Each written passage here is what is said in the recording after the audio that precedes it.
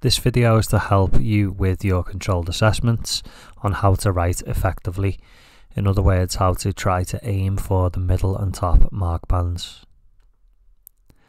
So we're going to look at a couple of examples here. Obviously, we have to be really careful because I can't give you any of the answers for the controlled assessment. So I'm going to use very generic examples.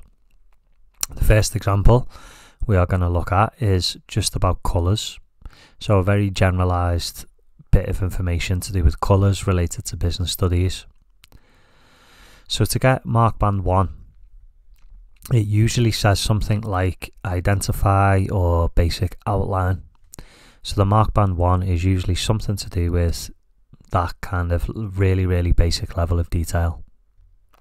This one here says one colour that can be used for advertising is pink, which is often used to target females.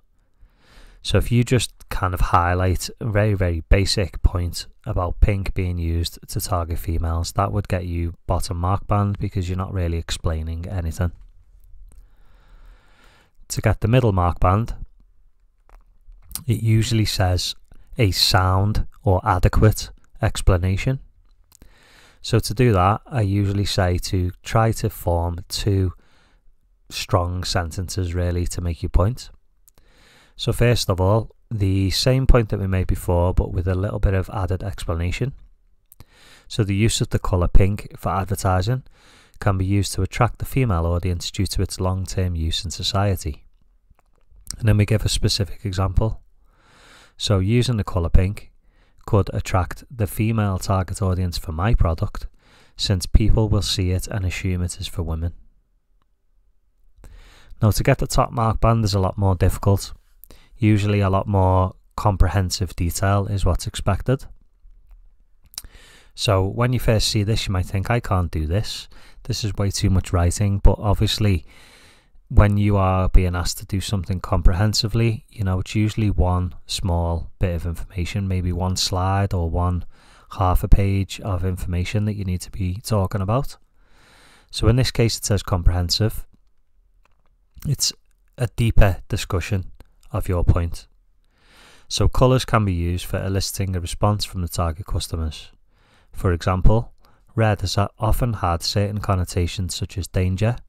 For example, it is used for a stop sign and other warning signs. Colours can be used to advertise specifically to one type of customer, the most obvious being gender. For many years, businesses have used blue for male and pink for girls when making products for babies. So there we've kind of had a real deep discussion about colours and how they can be used for different reasons, and then I've done a specific example about blue and pink for males and girls. Here we've got the impact at the end, so it's very similar to when you write in the exam to get 6 marks in your analysis. So a lot of the mark bands for your coursework say comprehensive analysis. You're looking to do kind of a state explain impact like you do for the exam. So in this case, we're looking at the impact of the business. The use of colour could help me in reaching my target market when creating my advert, as I could focus on the use of pink, as it could positively attract my target customers who are female. However, this colour choice could alienate the male audience and mean I have fewer potential customers. So there you can see the real difference between kind of your bottom mark band, your middle mark band and your top mark band. And if you aim to do that all the way through, then realistically you should be getting top mark band for most of your work. We'll take another look at another example to see if it makes a bit more sense.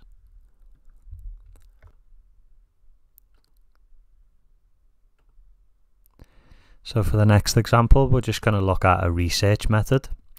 So for R068, you don't actually have to do this anymore, but you used to have to talk about the different research methods. So there's no harm in me explaining an example of this. For the bottom mark band, we could identify or give a basic outline of a research method. In this case, I've chosen a survey because everybody's familiar with that one. So one research method is a survey. This is a list of questions that can be given out to get answers from people, and gain information that could help a business. So it's a real basic outline of a survey that would get you Mark Band 1. So for Mark Band 2, we need a real further explanation with a specific example of what we could use it for. So one research method is a survey, which is a list of open and closed-ended questions that can be put into online or paper format and distributed to the public. Then a specific example, the business could use a digital survey to send it out via email and gather quick responses. The data could be analysed quickly if multiple choice questions are used, and the results can be placed into graphs. So the bottom bit might not actually be necessary, but it's just a slight further addition to include a little benefit of using that method. And then finally we've got comprehensive. So comprehensive is where we have a deeper discussion with examples.